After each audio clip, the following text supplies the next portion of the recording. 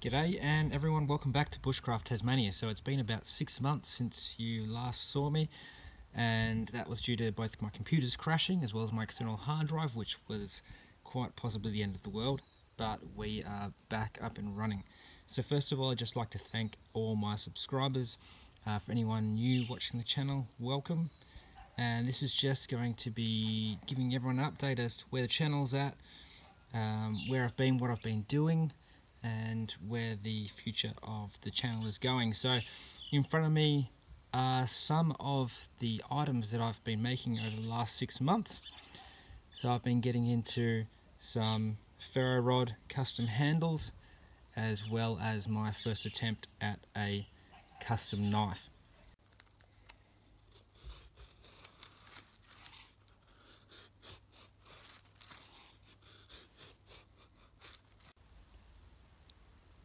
The materials before you are made from Tasmanian hardwoods. So the large ferro rod on the left is made from a stabilised Myrtle Burl that I've polished and sealed with beeswax, not because I had to, just because it brings up the nice shine and grain in the wood. The same wood was used in the knife, which is a Mora No. 3 blade blank, which I purchased and then I affixed to the wood. The ferro rod on the right is from Tasmanian Huon pine, and the great thing about Huon pine is it also has a really nice fragrance. So if you don't know much about Huon pine, look it up. It's one of those woods that can be used for anything from spoons to kitchen knife handles as well. It's pretty good at bowls as well.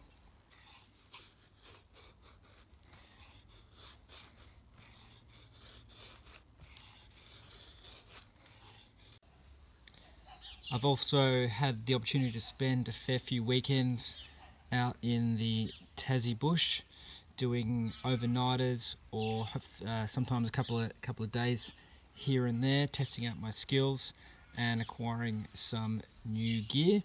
And I'm almost at the end of my acquisition of kit, which is great because it means I can concentrate on all the smaller stuff and the woodcraft skills that most people enjoy whilst they're out there.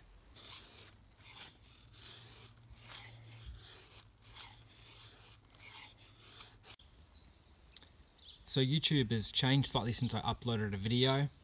You'll notice a lot of established channels having sponsors or Patreon accounts to try and sort of keep their videos progressing.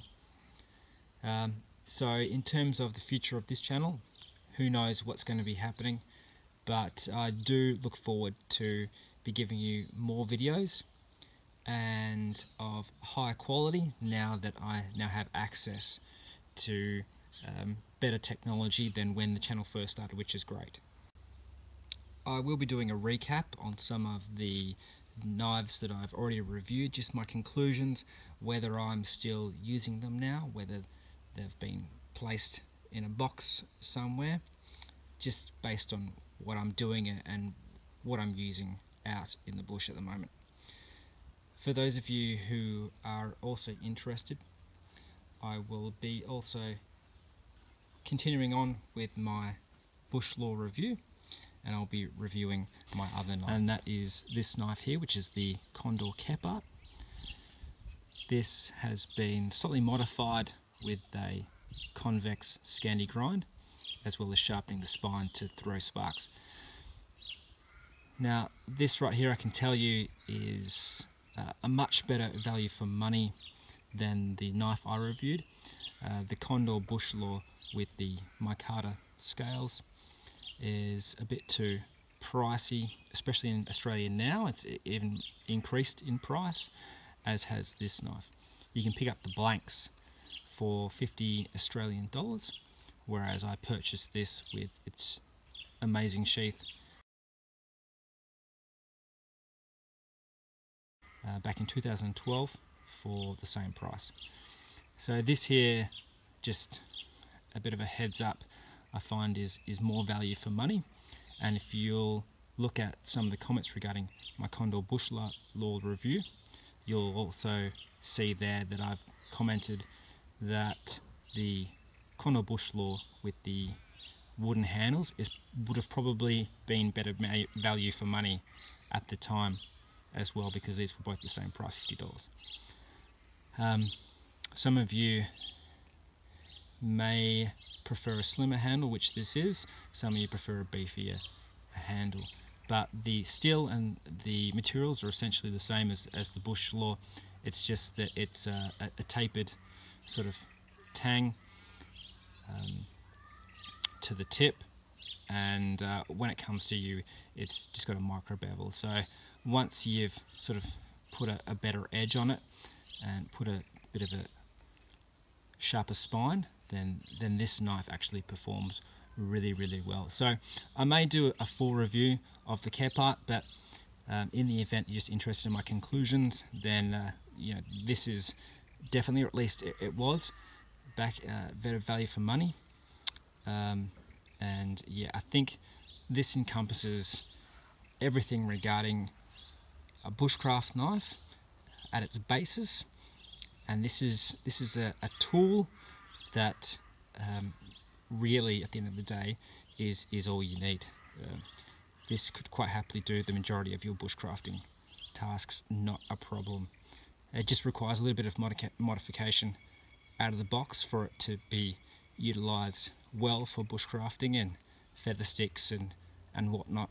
But the great thing I find about the Kephart is because of that taper, if you are going to be doing things like batoning, it actually allows the steel to flex a bit more, especially with your Australian hardwoods. And that was the one thing that the Bush Law had problems with, is that when it was used for hard batoning, it actually bent slightly. So this one, if you prefer to do a little bit of harder work and you're going to be putting this knife under some stress, then that allows a little bit more flex, which I think if you're using hardwoods, especially dry hardwoods, then this knife here is going to be a lot more of, you know, your cup of tea. Well, I'd just like to thank everyone for staying with the channel, and for those new subscribers, welcome.